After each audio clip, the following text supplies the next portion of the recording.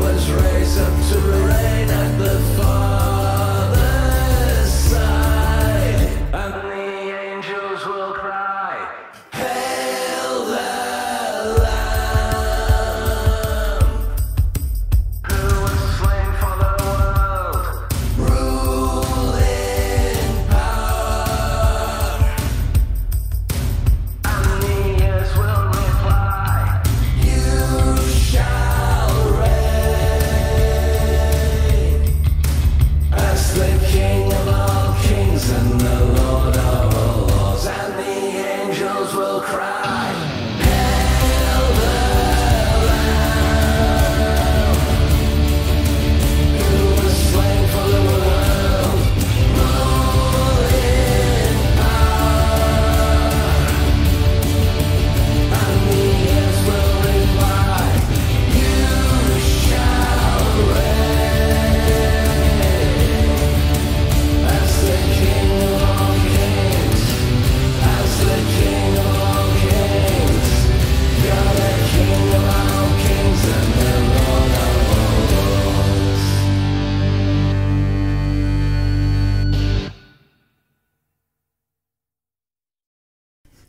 Well, again, welcome every single person. And it's amazing, isn't it? He's the Lion of Judah, the Lamb who was slain, but he reigns victorious. He is our triumphant Lord. Anne is going to do a reading just now. One of our members is going to be from the book of Revelations. We're going through that as an RBT book, which means reading the Bible together.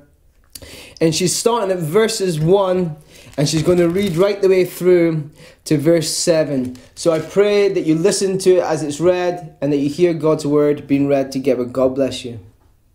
Good evening. The reading is taken from Revelation chapter 2, verses 1 to 7, to the church in Ephesus. To the angel of the church in Ephesus write, "These are the words of him who holds the 7 stars in his right hand and walks among the 7 golden lampstands. I know your deeds, your hard work and your perseverance. I know you cannot tolerate wicked men, that you have tested those who claim to be apostles but are not, and have found them false. You have persevered and have endured hardships for my name, and have not grown weary. Yet I hold this against you. You have forsaken your first love. Remember the height from which you have fallen. Repent and do the things you did at first. If you do not repent, I will come to you and remove your lampstand from its place. But you have this in your favour. You hate the practices of the Nicolaitans, which I also hate. He who has an ear, let him hear what the Spirit says to the churches. To him who overcomes, I will give the right to eat from the tree of life, which is in the paradise of God." Well, I pray that even as the word of God was read to you there, that God, the Lord, is beginning to speak to you. And I'm just going to pray now before I bring this word to you from Revelations, and just really praying that God speaks to every single one of us, that we hear his voice tonight, and he helps us and gives us the strength that we need.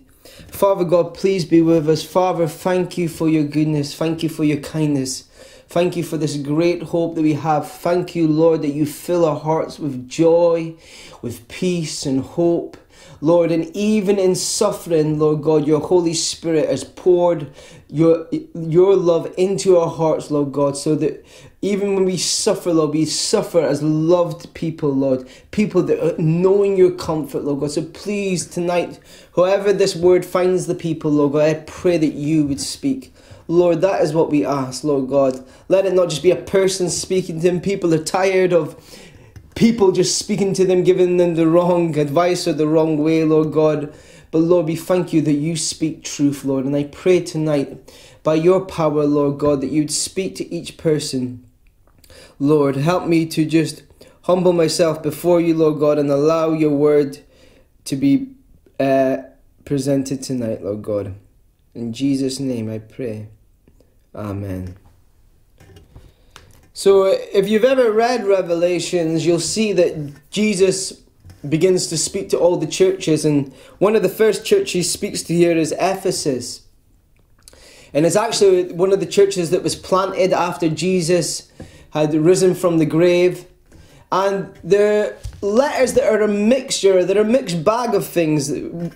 First of all, there's an encouragement that Jesus is speaking to you, and there's something good that he says. And then as you read the letters, there'll be some bits where it's hard, he's rebuking, but then he shows an answer.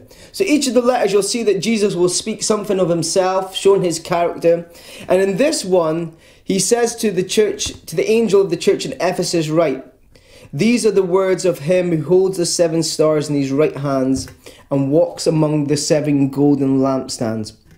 So something that Jesus speaks about himself is, he says to them, "I hold the 7 stars in my right hand." First of all, he says to the angel. Remember, if you want to say, well, who's the angel? Some people will say these are the ministers of the church. Others will say these are the angels who pass on the message. Either way, Jesus is saying, I am getting my message across you. I'm communicating to the church.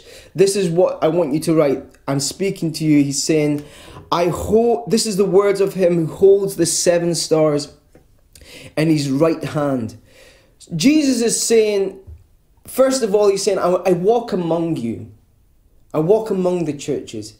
Remember, he's not saying I visit the churches. He's saying, I'm at home in church. This is my home. I have saved you. I rescued you. And he's saying, you're in my hand. Remember, the stars were made on the 4th day of creation, and they were put there to govern the day and the night and to give light on the earth. And that is a picture of the church. He's saying, I hold the church in my hand. Remember, on the 3rd day of creation is picturing Jesus Christ's resurrection, and then it's fitting on the 4th day. Now his church has been made alive, as it were, and they're there to govern. And he's saying, in my right hand, in my victorious right hand, my right hand of strength, Jesus is saying, I'm holding you. So he's speaking to you. First of all, he's saying to you, I'm at home with you, I'm with you, and I've got you in my hand. There was a man in Psalm 73 who was a church member who was falling away. He was struggling. He began to envy the wicked. He couldn't really tell people about it, but he told the Lord about it. And it wasn't until he actually came back to church he realized, oh, it's good for me to be near God again. And he says in that Psalms that the Lord holds me by the right hand. He holds me. And that's what Jesus is really saying to each one of us. He's saying, before I speak to you, I want you to know that I hold you. And I hold you with strength. And I hold you for a purpose, because you're called to shine for me. You're called to be my ambassadors. You're called to be my witnesses. And I've got you close. And he's saying, you're near me. And also he's saying, I walk among the 7 golden lampstands, picturing the church, saying, I've given you my spirit. The golden lampstands were seen in the tabernacle of God, and they were there to shine light. And on those lampstands, they would have branches with buds and blossomings. It was almond blossoms. And really, Jesus is saying, when I've got you in my hands, my spirit is going to give you life. You think, where is the life going to come from as a Christian? We come dead, don't we? But the Bible says that you're made alive in God. And Jesus is saying to you, before I speak to you, as I speak to you, I want you to know I've got you in my hand. I'm at home with you, and I'm giving you life. So he's reassuring us by truth. He's reassuring us just by turning up and being who he is and showing us this. And he very much speaks to this church. He says to them, I know your deeds, your hard work, and your perseverance. I know that you cannot tolerate wicked people, that you have tested those who claim to be apostles but are not, and have found them to be false. Jesus wants to let you know, he says, I know it's hard for you. It's hard for you because you want the real deal. You don't want anything false. You really want everything that Jesus Christ has said he is.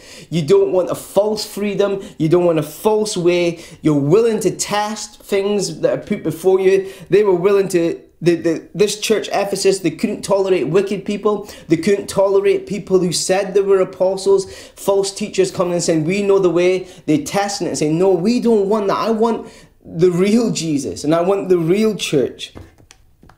And if you read Ephesus in the book of Acts chapter 18 and 19, you see that they were a church like that. They were a church that they were taught accurately by Paul and Apollos, that Paul went there and preached for 3 months boldly to them. So these were a church that they got off to a good start. And that's what Jesus is saying. You got off to a good start. You were taught about the gospel. You were taught about Christ. And once you've been taught about that, you don't want anything, you don't want any rubbish other than that. And this church, Ephesus as well, they were known for not tolerating wicked people. Or they were, in one way, they were known for not tolerating false Christianity. There was a situation that happened there in the book of Acts that there were these 7 men called the 7 sons of Sceva, and they had seen Paul casting out demons, and they went to go and try and cast out demons. And the demons said to these 7 sons of Sceva, they said, Paul we know, Jesus we know, but who are you? And they jumped on these 7 sons of Sceva and beat them up so badly. And it was the church at Ephesus that had watched that situation and realized, do you know what? There can be false Christianity. There can be a false way. And they were so torn up by that that they actually feared God from that situation. And they repented. They're the ones, if you read about Ephesus, they were the ones that had that big bonfire of all their sorcery books. And they repented by, basically they went into their libraries and took millions of pounds worth of books and burnt them. And it was after that situation where they saw these 7 false Christians trying to cast out a demon who got beaten up because they weren't really following Jesus. And really, I think that was the picture. They saw these people that weren't really following Jesus, and they said, do you know what? If you're not really following Jesus, you can't expect the work of the devil to be destroyed in your life. And so there's an urgency in the heart to say, I don't want to be taught wrong, because if I'm taught wrong, it's dangerous for me. It's dangerous for my family. It's dangerous. And so there was a willingness that says, you have not tolerated wicked people, that you've tested those who claim to be apostles but are not, and have found them to be false. If I'm speaking to you tonight, you're basically, the Lord is saying to you, you're going to test what has been put before you. You're not just going to accept. You're saying, I'm going to test this. Is this the real deal, or is this false? Because you're basically saying, I won't be fooled. I'm not, and Jesus is saying, I know that about you. I know that you don't want to be fooled. And then that way it's a good thing. He's saying, I know it's hard for you. I know your deeds. I know your perseverance is that you've gone through struggles. You've gone through different things. And Jesus is saying, I know that about you. And I know that you're willing to suffer for Jesus. It says, you have persevered and endured hardships for my name, and you have not grown weary. And it's like the whole picture of this Christian is that God's saying, you're characterized by this ability to say, I'm not going to give up. I'm willing to suffer for Jesus. And the church at Ephesus was like that. They were the church that had that riot. There was a Christian riot. Basically, lots of people were getting saved. They used to make idols in that city. But the people that were selling these idols made of silver could no longer sell those idols anymore, because people were getting saved. They don't want to buy these idols. They were chucking away their idols. But that means that the businessmen who were making money off these idols were losing money. And so they kicked up a big riot, took on some Christians. I think a couple of people got beaten. But that church survived that situation. Could you imagine a Christian riot in town of Barry, where people were kicking off and saying, these Christians are stopping our businesses, and you getting dragged up to the town square and people threatening you, saying, how dare you follow Jesus? How dare you wreck our livelihoods and our families? And they were shouting, this is the great city of Emmaus, the God of Emmaus. But basically they were saying, look, it's our way or the highway. But the church at Ephesus endured that and said, no, it's Jesus' way, and I'm going to follow that name. And Jesus is saying that to you tonight. He says, I know that you've been through situations in your life that could have toppled you. They were potential shipwreckers of your faith. You've gone through things. Jesus said, I hold you in my hands. I walk among you, and I've given you life by my Spirit. And you've gone through a situation that could have been the end for you. But you've said, I've not grown weary. You endured it, and you passed through it. And you think to yourself that this type of Christian would be the ideal Christian. They persevere, they endure, they're willing to pay the cost. But Jesus says, but there's a problem. You're characterized, if I can put it simply like this, you're characterized by hard work. That's what marks you out as a Christian. And your hard work is directly related to the fact that you follow Jesus Christ. And you're willing, and you don't want to be fooled. You want the real deal. And you've gone through difficulties in the past, and guess what? You're not giving up. And you would think that's an amazing Christian, isn't it? They've gone through a difficult situation. They've been tested themselves in that sense to whether they're going to follow Christ. And they're saying, no, I'm not going to give up. Ideal Christian, amazing. But Jesus says, I have this against you. He says, yet I hold this against you. You have forsaken the love that you have at first. If you've ever seen this passage being preached, it's been preached so many times, isn't it? In so many different ways. But let me just consider from a different angle of this tonight. What does it mean, rejected your first love? First of all, it's saying you've rejected it. In other words, you've pushed it away. You've forsaken something means you've almost seen it as no value anymore. But what is it that is your first love? See, some Christians will see this is about me loving other people. This is about me used to being a loving person, and now I'm not loving anymore. Whereas actually the Bible tells us that we love because he first loved us. Our first love is the fact that he gave us love first of all. We love from a place of being loved. And Ephesians, if you read the book of Ephesians, this church knew that. This church in Ephesians, who was known for their hard work, knew that it says they were adopted by love. That was the motivation of God to save them. And it's the motivation of God to save every single person. He's not just doing a legal obligation. It'd be so cold-hearted that God said it's just a legal obligation.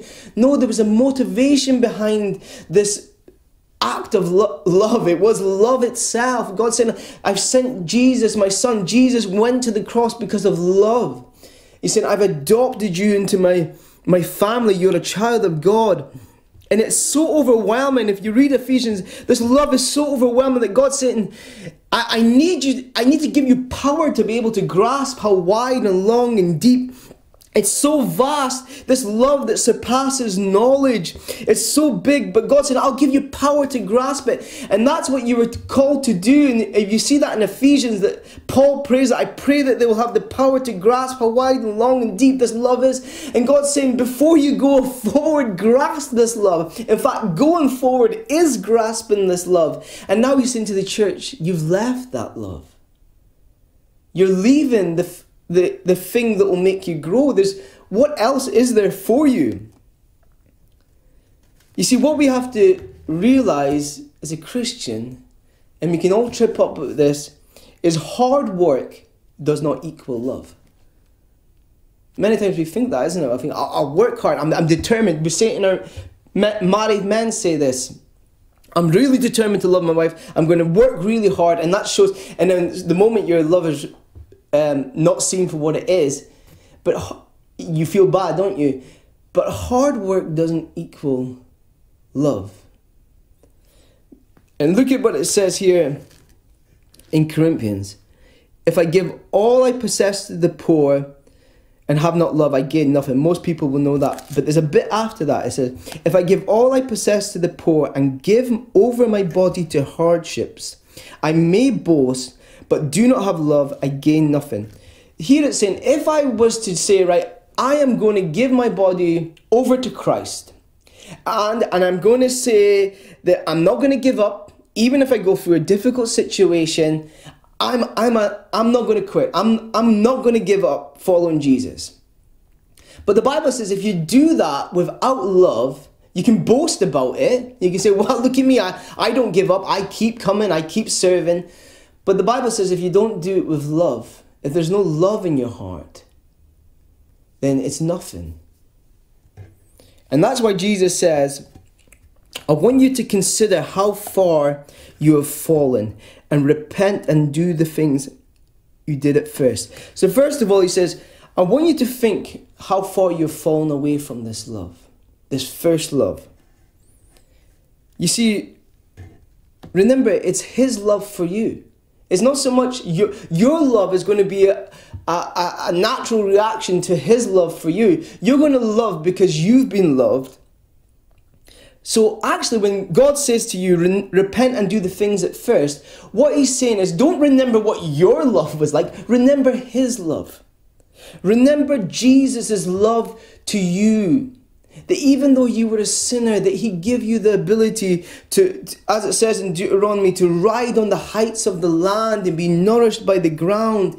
Remember Jesus, and remember the height you've been fallen. That remember he's lifted you up, adopted in love, and seated you in the heavenly places. That he's giving you every spiritual blessing in Christ Jesus. The Bible says that he's lavished this love upon you. And yes, you were so undeserving. Yes, you were a sinner. Yes, you were in darkness. Yes, you were on your way, holding by your fingernails on the way to hell, but he came and he loved you and cared for you.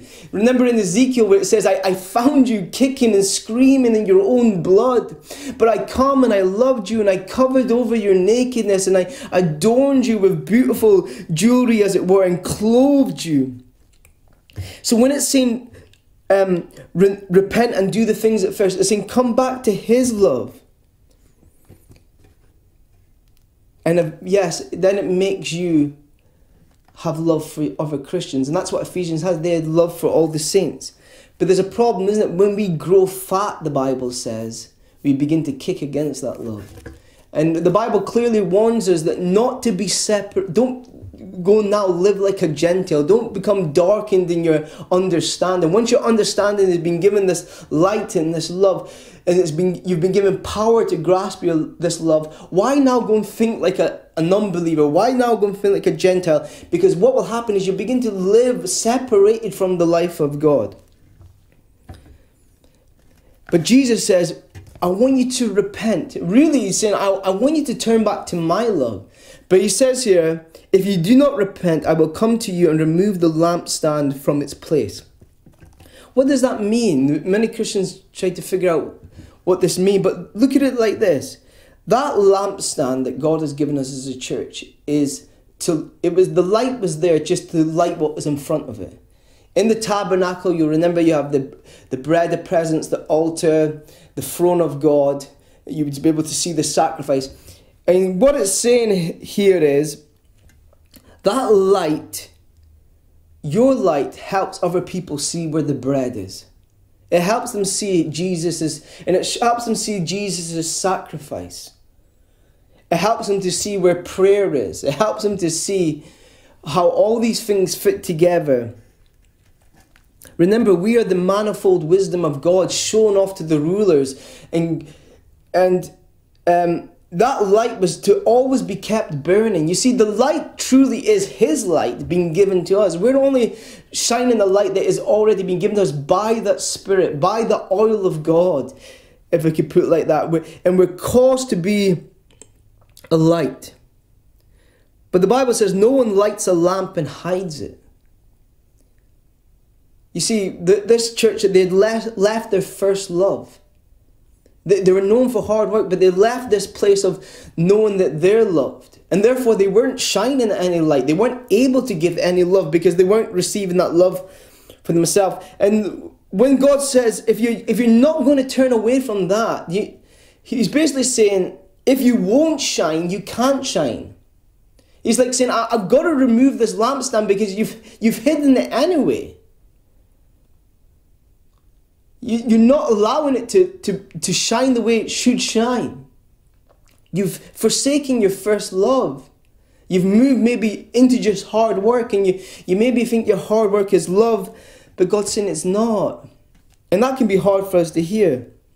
But God says, you have something in your favor. He says, but you have this in your favor. You hate the practices of the Nicolaitans, which I also hate. God says there's something that's going to help you get out of this. And what is going to help you is what you hate. You see, many of us don't want to become what we hate, don't we? And Ephesians, they did not want to become false Christians. They couldn't tolerate wicked people. They couldn't tolerate this false Christianity that doesn't destroy the works of the devil. And that's who these Nicolaitans is. These ones who practice basically the devil's work. And Jesus saying, you hate it and I hate it. And what he's saying is, don't now you become what you hate. People say that about especially if they've had a horrible parent. Who's genuinely horrible, not these false horrible parents, but genuinely horrible, and they say, I don't want to become them, and they fear that. Or they see this other person and they say, I don't want to become that. And God's saying, that is in your favor. And I think he's saying it because you're in danger of becoming that. People say it about Christians, isn't it? Unfortunately, that happens, isn't it? When some Christians get older, they can get really grumpy and nasty. And they've left their first love. They've left the love that they had. And some people say, I don't want to become that. I don't want to turn out like that.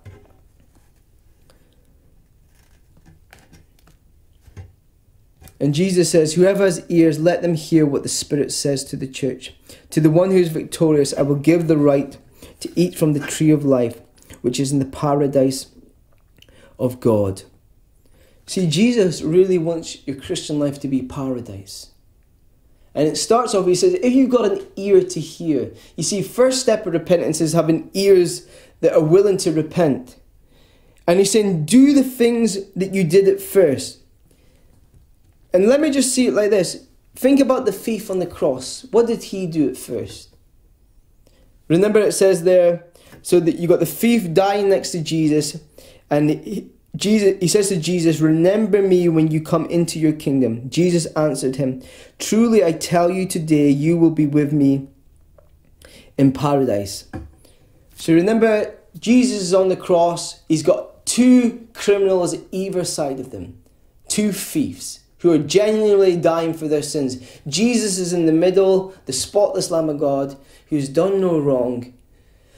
And the two on the either side have done wrong. They're both mocking Jesus at first, and the other one begins to see this is the Christ, this is Jesus, this is the Saviour, and he needs to repent. Just like this church needs to repent. It says, consider how far you have fallen, repent and do the things at first. So this man, the thief on the cross, he's considering one way how far he has fallen. He's fallen from, if I could put it this way, he's fallen away from Jesus' love. You've got Jesus, isn't it? Think about that. He's dying between two people, two thieves, and he loves both these thieves. That's what stirs my heart so much. It's this truth that Jesus Christ comes filled with grace and help and love. And ultimately, they're both falling away from that love. But one of the thieves begins to realize, he begins to repent, and he says this, Jesus, remember me when you come into your kingdom. You see, they're dying and Jesus is dying, but Jesus is going to be raised from the dead, victorious, paying for their sins by his blood, going up to his kingdom. Whereas if these two reject him, they would be going down into hell, down into Hades. But this man says, remember me. How can this, what is it about this man who shows us, do the things you did at first? Jesus says to the man, truly I tell you today, you will be with me in paradise. It says here again in Revelations, to the one who is victorious, I will give the right to eat from the tree of life, which is in the paradise of God. Jesus is that tree of life that he wants you to eat from. So when God says to you, repent and do the things at first, what is it the man, the thief on the cross is doing at first? He just says this, Jesus, remember me. And what does Jesus say? Jesus answered, truly I tell you, you will be with me in paradise. What is it? How do you get back your first love? Well, it's going to be remembering that you're loved. And what you need to do is just say, Jesus, remember me. Remember me. You see, we're all like that dying thief on the cross. We're all bankrupt, all vacant, as it were, of any life. We're sinners, lost. And you coming to your first love is realizing how much Jesus Christ loves you. Just like the Ephesians, he gives you power to grasp how wide is this love?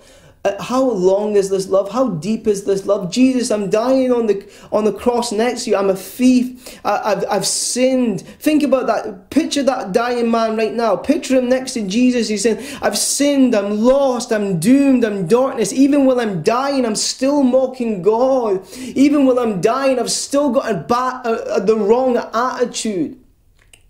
But right next to me, I see great love being demonstrated. I see Jesus dying on the cross. You know, you've got this amazing demonstration of love of Jesus dying on the cross there. And right next to you, you've got everything that we are. Sin and guilty and shame and nakedness and taking punishment right there. But at that moment, we can say, Jesus, remember me. Does your love reach me? Does your love help me? Does your love get to me? And Jesus is saying, yes, it does. Can you grasp my love? Can you grasp it? Can you grasp how much I care for you? Do you grasp how much this love, can you grasp how wide it is, that even though you're on the cross right next to me, even though you're near death, even though you have sinned, even though you're guilty, even though you're seconds away from dying, my love can reach you. And not only can it reach you, it bring you to paradise. And what we have to go through as we're going through our struggles and our difficulties, that the Lord loves you. Remember his love. Remember what kind of a love it is. It's for a sinner who's dying on the cross next to him. It's you are that dying thief on the cross. And that is the first love. That is the first love that you experienced. And Jesus is saying, if you're victorious, if you can hear that, I'll give you the right to eat from the tree of life. He's saying you can just eat of that love. You can eat of that tree. And you can be in paradise. You see, we love because he first loved us. And what I believe the Lord is saying to this church here is, you're working hard. You're working really hard. And you're not going to give up. And you want the real deal. And Jesus said, my love is the real deal. You're going to need power to grasp how wide it is, how deep it is, how long it is. You're going to have to repent. Consider how far you've fallen and repent and do the things at first. All you did at first was say, Jesus, help me. Jesus, remember me. And Jesus saying, when you're going through your difficulties and struggles, don't you think I love you enough to help you? Don't you think, you maybe think it's, I've got to prove myself, I've got to work hard, I've got to do this. And you do need to work hard in life, you do need to serve and do well. But you've got to remember his love is there, reaching out to you, sustaining you and giving you life. And we need power to grasp it because we feel so unworthy for that love. But Jesus says, do the things that you did at first. Like the dying thief, come back to that love of Jesus. He loves you so much. He cares for you so much. And be filled with that love. Jesus says, yeah, I hold this against you. You've forsaken the love that you had at first. You were given love. You were shown love. You were shown this incredible... I'm not talking about the world's love. I'm talking about God's love. You were shown this love. You were shown compassion, and you're still shown it now. Don't move away from that. Don't move away from that place of saying, do you know what? I can't fix myself. I can't change myself. I want to do good in life. I do want to work hard, but that's not going to be the merit of this relationship with God. The merit is he loves you. He's adopted you as his child. His hand is upon you. It's overwhelming. Yes, it's like, I don't deserve it, God. This is so much love. This is so much kindness. This is so much care. But the Lord is saying, that is who I am. He loves you. And it's an overwhelming and amazing love. And from that place of being blown over by his love, the Lord said, then you'll be able to love with this type of love. So this evening, the Lord is saying, I know you work hard. I know it's a struggle, and I know that you don't want to give up. But you've forgotten what my love is like. And he's saying, you need to come back to that. You need to turn back to that, because he's saying to us, if you don't turn back to that, you're not going to shine. You're not going to be able to show people my sacrifice the way that I want you to show it. But the Lord is saying, but if you have an ear to turn back to that love that you had at first, God is saying, you're going to eat from the tree of life. You're going to know paradise again. So Jesus is really saying, repent and turn back to paradise tonight.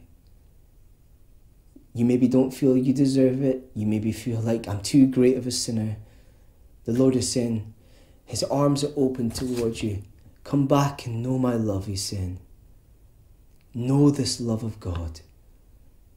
How wide, how long, how deep is the love of God that is in Christ Jesus. It's a love, the Bible says, that surpasses knowledge. So I pray tonight, let's pray together. Father God, help us, Lord, to know your love. Help us to experience it again, just like the first time.